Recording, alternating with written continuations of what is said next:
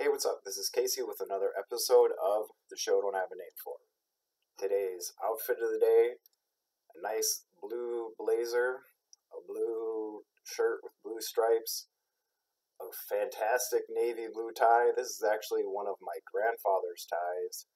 I don't really know how I ended up with it, but he always wore a tie to work, and he wore a tie pin to work. It was one of the things they gave him as a bonus or Christmas bonus, was they gave him a Christmas bonus tie pin. Today was one of the more stressful days I've had in a while. I had a job interview for a job in Japan, and I've known about it for a few weeks. I wasn't necessarily stressed out about it, but I've been stressed. Looking for jobs is stressful. They want to know everything and anything that you've done. And, going through your history of, what have I done wrong and what's going on and, am I good enough for this job? I also had just a regular work meeting. So today was our last meeting of the summer session. And I was sitting there, just having a normal day. Next thing I know, everybody's standing up around me, kind of yelling at me and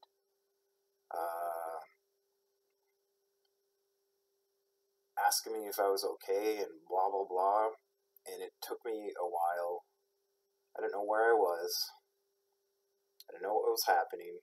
I didn't know where I was. I didn't know all of these things. I thought I might be drunk. I thought I was maybe in a fight. I didn't know all these things. And what happened was I just had a seizure. And I fell, and there's not a mark, but I fell right out of my chair and hit my head pretty badly. And this was about 30 minutes before this job interview, which I had about 10 minutes to sober up, and then, just kind of had to chill out for a while. After a seizure, usually I get really emotional. I get very confused. Even though I work with people, I couldn't recognize my own boss. I couldn't recognize my coworkers. They kept asking me questions. I didn't know what was going on. My alarm was going off. I didn't know why my alarm was going off, even though, I specifically planned an alarm so I could get out of this meeting early. So this is part of the life of an epileptic, is it does get tough. It does get exhausting. I was just in the neurologist's office last week, and I said I hadn't had a big seizure like this. I have two types of seizures. I have one type where it's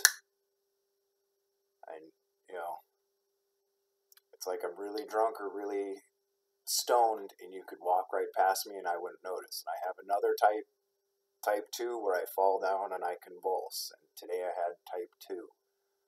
But I had it in front of a lot of people. And luckily, I didn't get hurt. Luckily, they didn't call the ambulance. I didn't bite my teeth, bite my tongue apart or anything, or lose anything. But if you see somebody having a seizure, try to make sure their head is okay. Try just to be there to keep them calm. I usually get very upset, very afraid. If it lasts longer than 5 minutes, then you can call the emergency people. Don't put anything inside of their mouth. Don't put your wallet. Don't put a spoon or anything inside of their mouth. You might lose a finger, or something could get broken, or just choke the person who's having a seizure. Okay, they can breathe. They're just having a seizure. It's a common thing for some reason that some people think that you should put stuff inside of your mouth. Okay. So I think it was spooky for everybody to see today. It was definitely spooky for me. The job interview went all right. It was a group job interview.